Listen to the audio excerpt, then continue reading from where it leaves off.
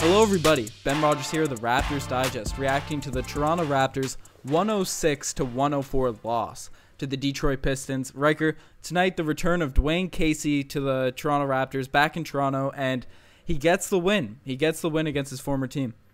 Yeah, well, I don't know where to necessarily start, but there probably won't be a lot of positive takeaways from my side of the perspective here tonight, but maybe you can start the podcast off on a positive tone for anybody that's, feeling a little bit gloom. Yeah, for sure. Well, if we take away positives from this game, aside from the last stretch of minutes, the last few minutes, Kawhi Leonard had a solid night, 26 points, 9 rebounds, 4 assists, great box score numbers. Pascal Siakam, once again, 17 points, 7 rebounds. He's been on a tear as of late. That continued tonight. No one really had an awful game. OG didn't have the greatest shooting night. DeLon Wright, 0 for 4 from the field. But without CJ and Norm, without our backup wings, Malachi came in, didn't really do too much. But box score-wise, no one really was awful. It wasn't like we can blame the game on one player. And we didn't have Serge tonight. Greg Monroe came in, filled the spot pretty well, had 17 points and 9 rebounds. Not the greatest on the defensive end, but 8 for 10 from the field. We all know he's a great offensive player. So the guys, relatively speaking, didn't have as awful a game as much as this one hurts. But just spill your opinion. Say what you got to say about this game. My opinion is that, my opinion is that this fourth quarter was tragic to watch. And I've made the comment in a past podcast that it's important for the Raptors, or one of the downsides of the Raptors is that I think that an issue with the margin that they're defeating teams when they were on their win streak. And it's becoming apparent now that they are not able to close out games. They blew a big lead tonight. I also have made the comment that I'm not impressed by our superstar player. I think that, of course, he needs to come back from this injury, from not playing a season. He needs to find his rhythm in the game again. But tonight was a night that I was very disappointed from Kawhi Leonard, especially with the amount of turnovers. I mean, we can't blame the game on him dribbling it off his foot. That's a human error. That happens. But the amount of turnovers that he got, poor decision-making, bad IQ, I expect more from Kawhi Leonard. I also expect more from Nick Nurse in figuring out how to get these guys who were clearly in a slump and couldn't put the ball in the basket in the fourth quarter and adjusting the rotations. As you said yourself, it didn't seem like anybody had an off night in the box score. So he should be able to create a lineup where players are out on the floor that are complementing each other. Another issue that I had was, of course, losing against a Dwane Casey team that's not good. This Pistons team is not a fantastic team, and the way that the whole game transpired, they still had a timeout that the Raptors could have used. Your argument is, of course, that it would have made no sense for the Raptors to allow the Pistons to set up, to have the opportunity to set up an offensive play. But I think just the confusion of the entire Raptors, the first play that they had where Siakam was lucky enough to get a hand and block the alley-oop attempt, that was a horrible defensive possession. They should have known that an up screen was coming. So there's just a lot of factors in the fourth quarter that I was really disappointed with. Just critically, non-biased, just looking at the game and how it went. I thought the Pistons played a fantastic fourth, and the way that they were aggressive against Kawhi, and the way that they bodied up on D, and the way that they forced the ball down low, made their shots. I think that the Pistons deserved it more than the Raptors lost it tonight.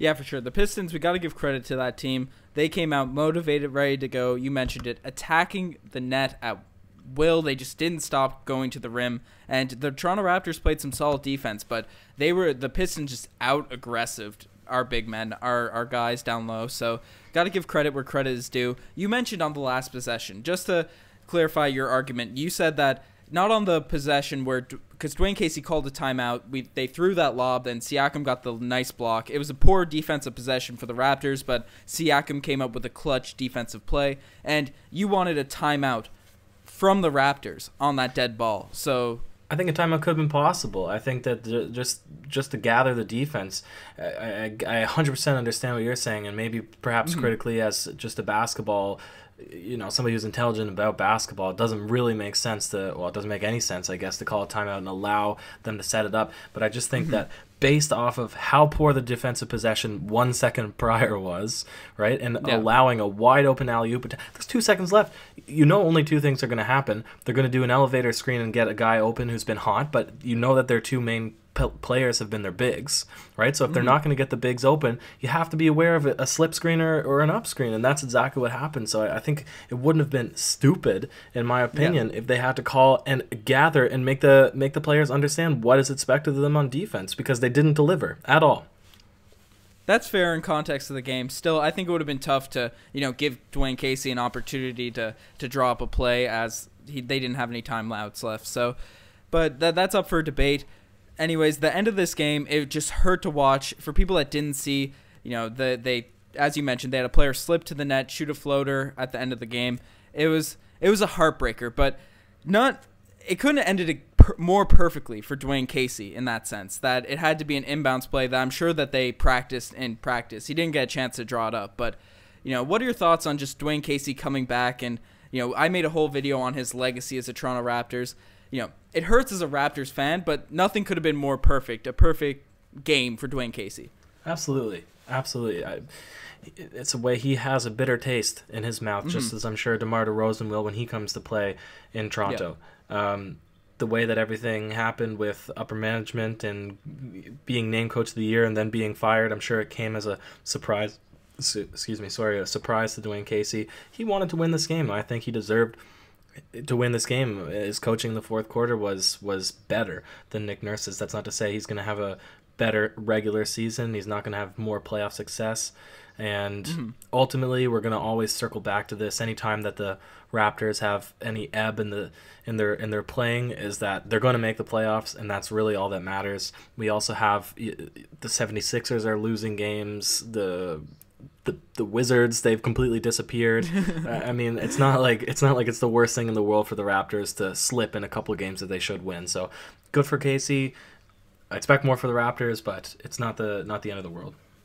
Yeah, you mentioned it. The Toronto Raptors are not the Washington Wizards, so we should really be celebrating, Riker. We're not the Washington Wizards Digest. So, anyways, this game hurts. We're just gonna leave it in the we're just gonna leave it in the past. We'll get straight into the segments tonight. The Kawhi You Do 'Em Like That play of the day. Don't know if you had anything in mind, but mine has to go to OG's nasty poster jam at the beginning of this game. Okay. I for me, if we're talking about Kawhi You Do 'Em Like That, Kawhi You win against the Raptors at a buzzer beater. So, of course, this is traditionally towards the Raptors team, but I'm thinking, why? Why did it have to go down that way? Kawhi did this happen to us? Why did Dwane Casey have to do this to our team? Yeah, for sure. Brand new. Hopefully, only one-time occurrence segment. Most definitely. The Raptors need to maintain. They need to keep their own Kawhi You Do 'Em Like That play. But not all plays can be the Kawhi You Do 'Em Like That play of the day. And some just make you say, oh, geez. And tonight, I said oh, geez while watching the game. It was Kyle Lowry. We all know how great he is at taking charges. He takes them mostly on guards, wing players, occasionally the big man or two. But tonight, Andre Drummond. He looks like he's 7'2", probably 300 pounds, running down the lane. Kyle Lowry, 6 foot Kyle Lowry, takes a charge on him. Then it looked like a duck, roadkill getting run over by a truck. That's how that possession looked at. He took a charge on Andre Drummond. Yeah, it definitely made me say, "Oh, geez," watching this game. Perfectly worded. Couldn't agree with you more. Yeah, I don't know if I would be courageous enough to stand in front of Andre Drummond with a full head of steam. That'd be a very horrifying sight. That for sure. Just seeing a big man like that run at you and you just take it square in the chest. But anyways, finally the infamous DeMar Carroll Gold Star Award. And tonight it's I'm giving it to that game winner. Just that whole last possession. The Raptors get a gold star for that last defensive possession. Yeah. No, that's fantastic. That's perfect gold star, perfect cherry on top of the unsatisfying pie tonight. Yeah, the pie of unsatisfaction. The pie of unsatisfaction. But we're gonna be served a couple more slices of this humble pie, this pie of dissatisfaction throughout the season. It's not the end of the world. It could have been better. They could have not let their big lead slip. That's it. It's all water under the bridge now. Most definitely. And you mentioned it. The Celtics have been trashed so far this year. The Wizards have just been god-awful. The Sixers are losing games. The Bucks have been fine, but I don't think we're too worried about the Bucks, even though they're playing very well. Everything's going to be fine in Raptors land. Get it hashtagging on Twitter or wherever you post on social media. At least we're not the Wizards. And that's my final takeaway from this game. That's it. Good way to finish. Anyways, let us know what you guys think about this game, everything that happened, Dwane Casey's return. And check us out on Instagram, Twitter, and check out Courtside Connect. We have videos being posted on that almost daily over there, so check that out. You're the best for listening this far. Cheers.